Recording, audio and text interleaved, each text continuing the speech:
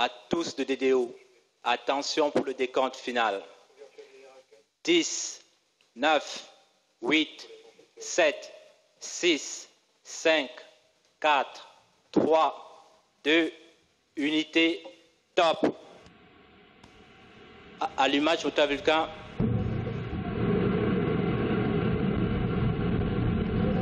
Allumage EAP, top décollage.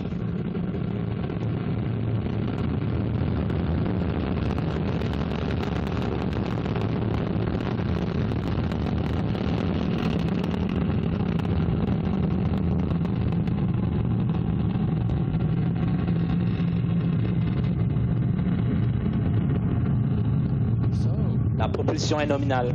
The DDO says all is normal, and you saw it, 1920 local time, and right on time, Ariane 5 began her mission, lifting off from the ground here in French Guiana with a lot of fire, heading into the clouds with 2 new satellites. La propulsion est nominale. The 2 boosters are providing 90% of our thrust right now, propelling the launcher along her trajectory at an ever higher velocity. Les paramètres bord sont conformes à l'attendu. 773 tons at liftoff. And to get that sort of mass off the ground, you need a lot of push, and push we have. She's burning 5 tons of fuel per second, 2.5 tons per second in each booster.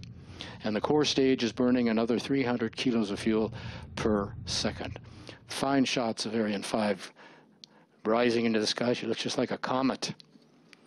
Ariane 5 now following the program in the onboard computer, as the DDO says all is normal on board, which gives the orders including stage separations, which we'll soon see.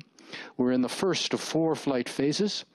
We'll describe each in turn so you can follow Ariane as she heads east across the Atlantic.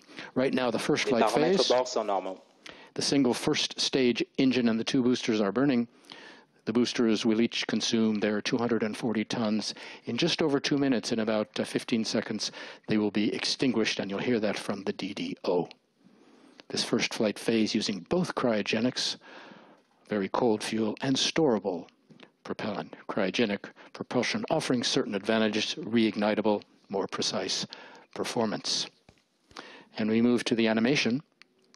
In just about 2 seconds, you'll see the booster separation. Séparation, étage, accélération à poudre. Confirmed by the DDO. We're getting close to separation of the fairing, which is next up. That's the pointed nose cone on the right of the composite. You can see the logos on the outside of the fairing placed there by the customers. That's something of a tradition. There's separation on time. Lagage de la coiffe.